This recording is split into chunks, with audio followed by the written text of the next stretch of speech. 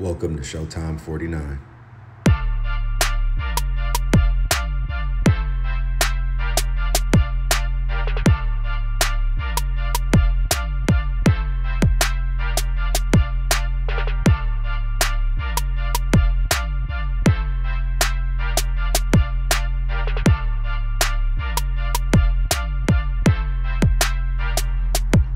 Welcome to Showtime 49. What's good, y'all? We just took our first L of the season against the Cleveland Browns. What a weird game that was. But as you can see from the ticker below, it wasn't all on Brock. Had a lot going on. But today was definitely Brock's worst game of his NFL career. To me, what I saw out there, normally Brock has a great game and there's a couple throws he misses. Today seemed like a complete 180. He had a bad game, but he did throw a couple dimes, but those dimes were dropped. For instance, that 60-yard pass to Brandon Ayuk that could have been a touchdown, and he dropped. Ayuk dropped a few passes today, but Brock Purdy also wasn't accurate. It just seemed a little off, a little late reading coverages, a little late delivering the ball. He seemed like he regressed from stepping up in the pocket and making passes, and he started bailing out the backside, which clearly didn't work. Um, I'm still can't be too hard on Brock because he's literally been dang near perfect. And he's human and everyone has bad games. Every quarterback, every team, every position. I mean, offense today did not show up. Kyle Shanahan himself, I'm gonna get to him a little bit later. I'm gonna get back to Brock. Brock, all I can say is these are the games that we really need from you. We need to see you in these games. Now, this one didn't turn out the way we wanted it, but it was still good. You need to have this kind of game under your belt. The 49ers needed this game because to me, they seemed like they were getting a little big headed. It all started with the George Kittle shirt, which I don't have a problem with. But if you watched after the game when they were talking to Brock Purdy, Fred Warner, and George Kittle. And Kittle was like, "Yeah, we're moving on to Cleveland." Like it was just the easy win, like a lot of people thought. But when you're coming off a game as a emotional as Dallas, and we destroyed them the way that we did, it's usually kind of like a trap game in a way. Like you don't really want to come off the next game against another team like the Cleveland Browns, who you just expect to win against because their offense hasn't really been producing too much of anything with Deshaun Watson or not. Now they had a third string quarterback out there. I mean, everything kind of lined up to, yeah, we should probably whoop them. But it seems like they didn't take account for that number one defense that those Cleveland Browns have. I mean, my goodness, that defense was all over us. They owned our offensive line, owned them. And then it didn't help at all. I mean, I'm pretty sure that Brock Purdy had that on his mind the entire game because it didn't help that he was behind and late or too far or just missing open passes. And what I've been hearing so far is late game, Brock got us down there. I disagree with that. I don't think Brock got us down there. He threw like a 5-yard pass to Brandon Ayuk, and then he got us a little bit further down there. And then earlier in the game, if it hadn't been for that pick by Diamador Lenore, who's to say what would have happened? Because that's what led to the last touchdown that put us back up ahead. And I know a lot of people want to blame Jake Moody. I mean, shoot, I blame him for something because he missed 2 field goals today. I know that first one was deep, but this game winning one, he should have freaking made the field goal. He should have made it. It's a sad feeling today, but I'm not too mad because at the end of the day, we're 5-1. You know, you tell me how many teams went undefeated. So it's cool. We lost the game. I expect everyone to lose again. I mean, the Eagles, they're next, right? I mean, they went pretty far last year without losing the game, but then it happened. So, you know, tough games happen, bad games happen. I don't want us getting too out of hand. That's like overreacting so much. You can't call Purdy a bust right now and all those things. But I know personally, I wanted to see, not at the expense of CMC and Debo, but I wanted to see what Purdy could be if he were given a team where he has to succeed, where it's on his back. Is it really CMC? Is it really Debo and him? Is it really the gadgets, or is Brock Purdy really this good? Now, it's still hard to say after just one game like that. We had that first opportunity because there was weather involved as well.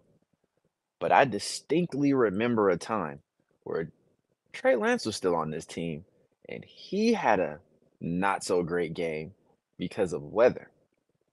And the narrative was totally different. Now, I'm not here to talk about him, but I'm just saying weather was finally a part of it. And being that Brock Purdy was at Iowa State, I mean, you would have think he's played in games before where weather was an issue. But who knows? You know, today was just not his day. And that's okay. That's okay. Niner Nation, we're good. I'm still feel confident against anybody. And I always said injuries. Injuries would be the thing that would take us down. Debo, his doesn't look serious, but Trent went down earlier in the game, but he came back fairly quick. But CMC being out with the oblique injury, we don't know. But we know how important CMC is to this team, and we saw it. Now, Jordan Mason was okay. He had that touchdown at the end, which is great. I love Jordan Mason. I mean, I've always said that. You guys know I love Jordan Mason. He's not CMC. And to me, I think he should be up before Elijah Mitchell because as good as we know Elijah Mitchell is, he's just not available enough. He's always injured. But even with all that, it still wasn't enough because that Cleveland Browns defense came to play. They were confident the entire game. Us starting a fight at the beginning of the game, that it just feels like we got a little big headed. Like we needed to be humble. It just sucks that it had to actually happen. And we still had a chance to win the game. Insert Jake Moody. But Brock was off today. He was. And it is what it is. Brock had a bad game today, the worst of his career. But that's all I'm going to say on Brock. I'm going to move on to this play calling just for a little bit. Now, the play calling, Kyle Shanahan, I feel like you could have really helped Brock Purdy a little bit more. You could have helped him, like move the offensive line a little bit, maybe get some quick plays in there, some quick slants, something. I mean, a couple more screen plays, something to get them going. But, jeez, it was like we couldn't do anything. It reminded me of a Jimmy G offense, and it felt like Kyle regressed a little bit. It was just bad on dang near all phases. It just didn't look good. Now, the defense kept us in the game for most of the game. They only gave up 19 points, but they still got gas for over 300 plus yards. And I feel like they needed it. They got hit in the mouth today. They did. You know, even Mike Tyson got knocked out. Today we went up against Evander Holyfield, I guess. But man, I'm going to need Kyle Shanahan to go away from the game plan a little bit. If things aren't going your way, it's okay, my guy. Switch it up. Show us why you're trying to be coach of the year. Show us why you're the genius Kyle Shanahan. Show us. It's games like this, you knew it was going to be tough, but it was like you wanted it to be tough or something. I felt like we could have still had easier plays. We had multiple opportunities to get a stranglehold on this game. It just didn't happen, which is why we got outplayed. We definitely got outplayed today. And to be honest, like their rushing game at one point, they had more yards than our total offense. It was like they ninered the Niners. Is like I was starting to not understand what getting a regular season loss felt like. I'm like, I just started to feel like we should win every game. But maybe they did too. And maybe that was the problem. Maybe that was the problem. There were so many things that went on during this game. And of course, I'm going to touch on these refs now.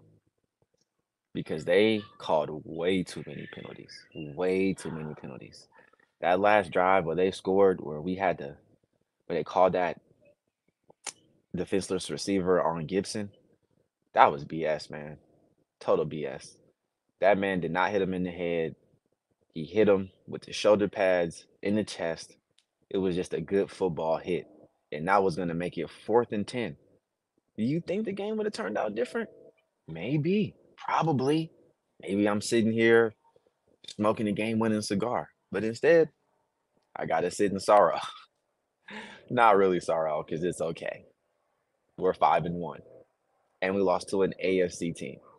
So if it had to happen, it better it happened against the Browns than happening against Philadelphia, than happening against Seattle or Arizona or the Rams or anything like that. Yes, it affects us trying to reach the number one seed, but it's still early in the season. We ain't even halfway through. So I just think for everybody out there, we just need to calm down. It's okay. We all have bad games. We just need to see if Brock can bounce back now, if Jake Moody can bounce back now. These are the type of things that are the makeup of what makes a great quarterback, a great kicker, a great coach, all of it. You have to be able to bounce back from adversity. And this is big time adversity. You got your first loss. Cool. Let's get it out the way. You got your first pick today for the season. Cool. Get it out the way. Let's turn around next week and let's show everybody what we really are. We just won't get the opportunity against a great defense like that for a while. But that's what we really wanted to see and what we needed to know. But it's all right, Niner fans. We gonna be just fine. Not worried.